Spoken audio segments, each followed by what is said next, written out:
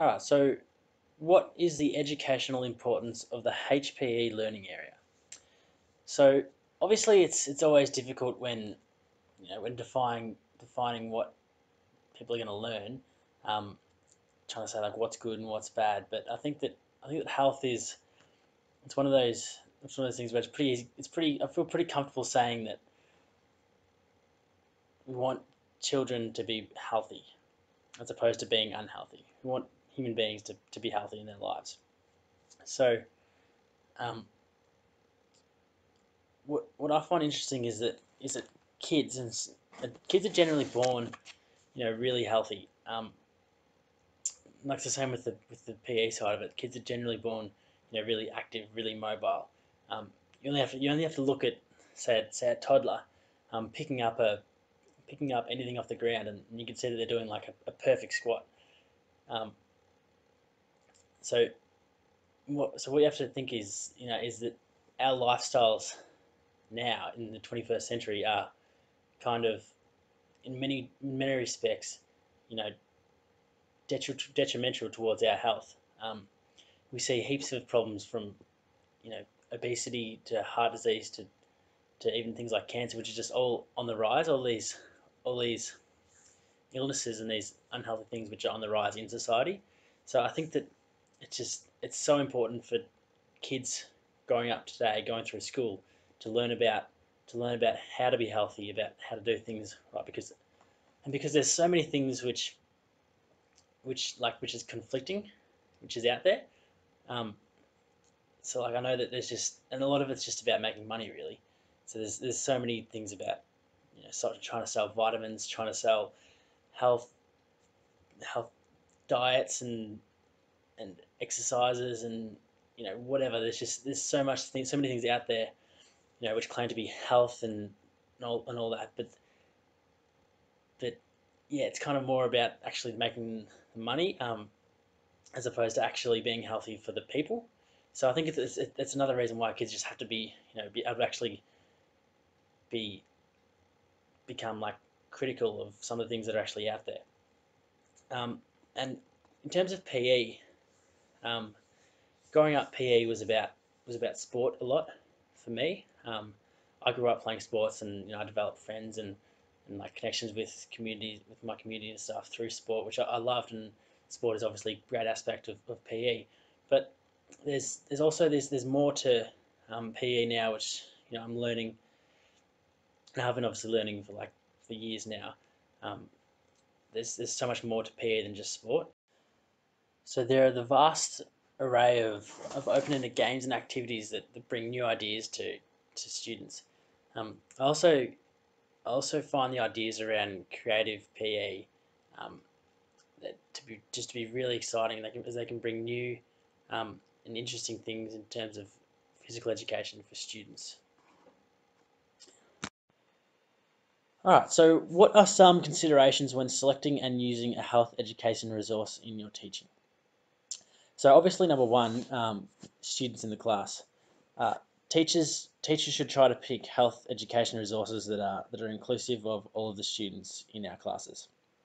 Um, there are a lot of diverse learning needs from individual students, and obviously each child is different. So it's important to provide as many opportunities as possible for students to thrive.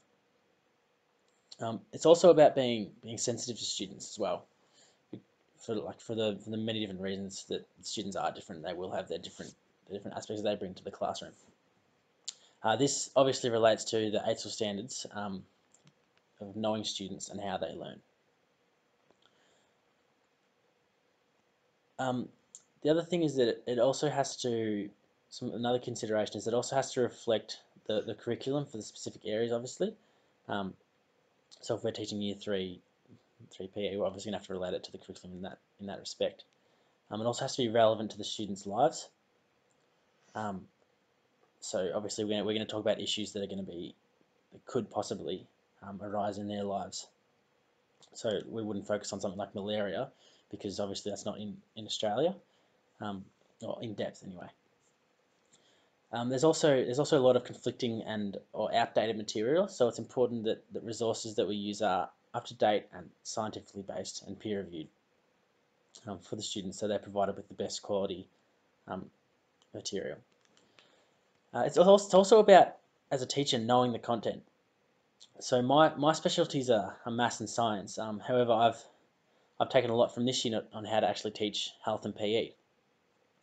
However, health education is centered around students' lives, and obviously maths and science teachers are still required to help students and to guide them in their learning, because they're obviously going to be confronted with many things throughout their life. So some students I will relate with really well, others maybe I won't so well, but so I'd need to be prepared with a content base, as well as emotionally being able to connect with students to guide them through their lives. All right, so how do students learn in, about, and through movement? So we'll start with through. So learning through movement, there are so many things that can be learnt through actually doing movement. So you learn physically. Obviously physically is the ones that come up first.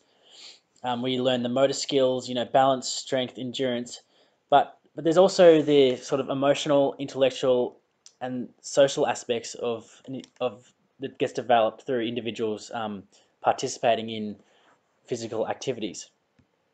And this can actually relate to teaching in general, because I'm a chemistry teacher. So one of the things that I like to do is getting a bit of embodiment in the chemistry class, so a bit of movement in the class. So when we learn about cis and trans isomers, I teach them cis, everyone puts their hands up, and then we do trans.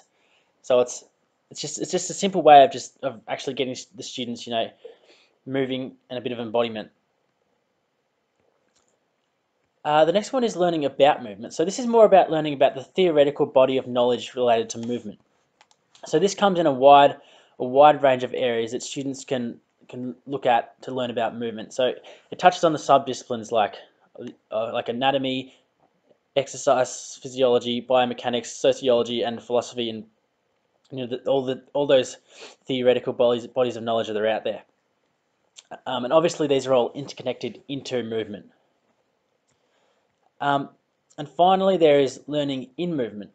So this is one of the lesser understood aspects of the Arnoldian dimensions. So learning in movement is concerned with movement activities being in and of themselves worth a while. So this goes a little bit deeper into the philosophical aspects of valuing movement. So the way I like to look at it is, so when people walk away from, say, a football game or a soccer match, they have this sort of deep feeling of being content. So movement can actually allow us to actualize oneself, like to find a bit of meaning. So as human beings, we can often struggle to find a sense of meaning with our lives.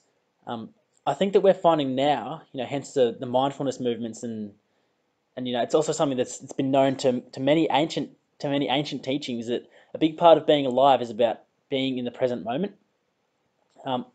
Obviously, when we're sitting still, our minds wander, to worry about the past and the future. So a lot of meditation or training is required to bring our consciousness to the present moment. But movement is that one thing that gives us a medium. So, for example, if I was to do yoga or to go for a surf, you forget about everything that you're doing and you just focus on really just being present. So learning in movement focuses on movement activities that can be participated in for intrinsic reasons.